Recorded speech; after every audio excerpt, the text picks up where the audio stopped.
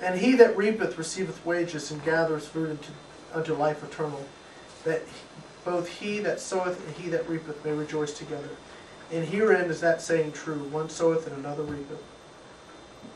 I sent you to reap that whereupon ye bestowed no labor. Other man labored, and ye are entered into their labors. Verse 39. And many of the Samaritans of that city believed on him for the saying of the woman which testified, He told me ever I did. So when the Samaritans were come unto him, they besought him that he would tarry with them, and he abode there 2 days. And many more believed because of his own word. And he said unto the woman, Now we believe, not because of thy saying, for we have heard him ourselves, and know that this is indeed the Christ, the Savior of the world.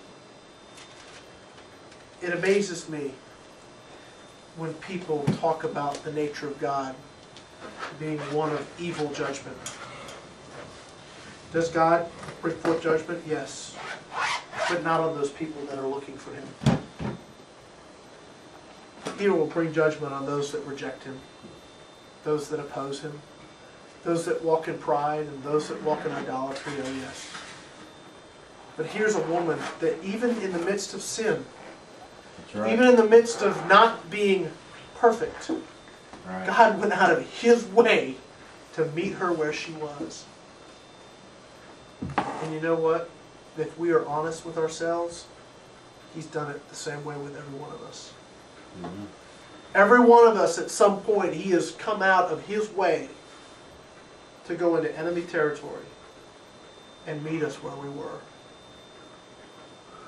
and then bring us the word of life. That's the character and nature of God. That's why we serve Him. That's why we trust Him. That's why we can have faith in Him. Yeah.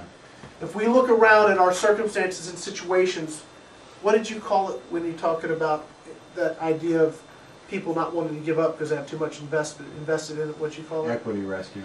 Equity rescuing. All right, that's a big fancy word. Let me break it down for you. When you have a ton of stuff invested in a direction, it's very difficult to let go. Sure.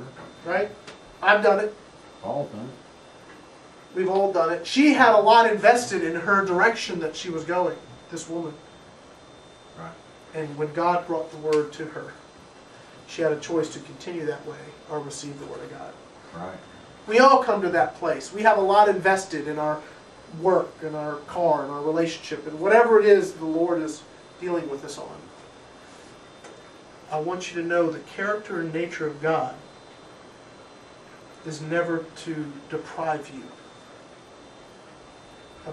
of good things, but right, always to give you freedom and give you better. Mm-hmm. It's always to give you better. It's always to improve your state, not worsen it. And I know some people are going to say, but you just don't understand. And I'm like, well, please realize I'm not always talking about your physical condition.